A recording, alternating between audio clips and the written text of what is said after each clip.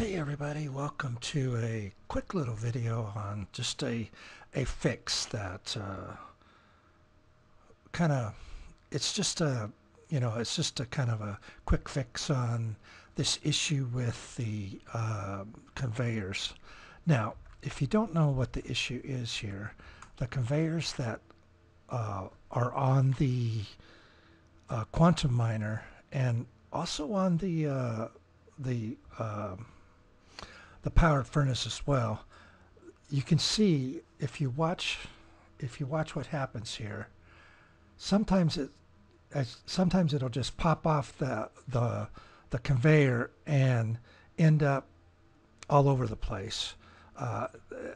It was an issue with 1.18.3.0. So as you can see, it doesn't happen all the time, but it does happen right there. Now see that iron and that coal, and that's what happens. For some reason it doesn't push it forward.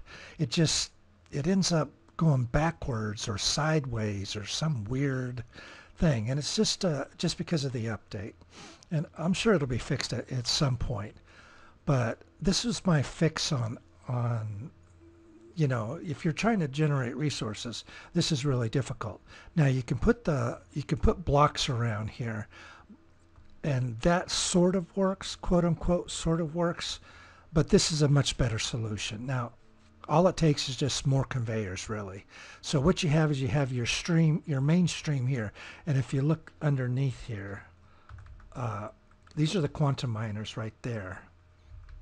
So these are the quantum miners right here. So I basically just surrounded those with conveyors that if they do pop off, which they do, look, that one right there popped off. If they do pop off, they're just going to hit this conveyor and go around. Now, conveyors that aren't on the miner or aren't on the furnaces are okay. They work fine. They don't pop off. They push stuff forward like they're supposed to. It's only when the conveyors are on the actual miner and the furnace too.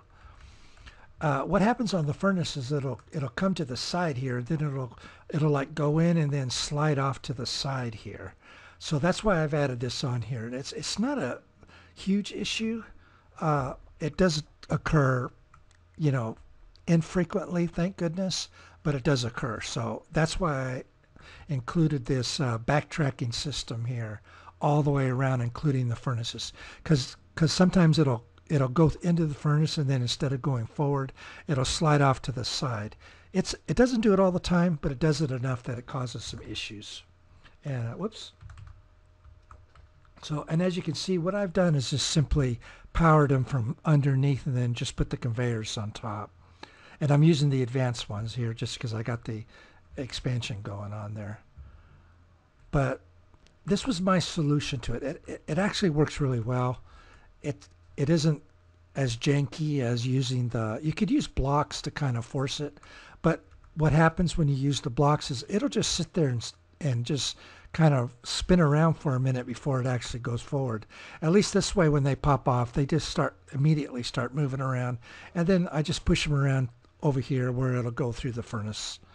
So, and of course I got it all going into refined storage.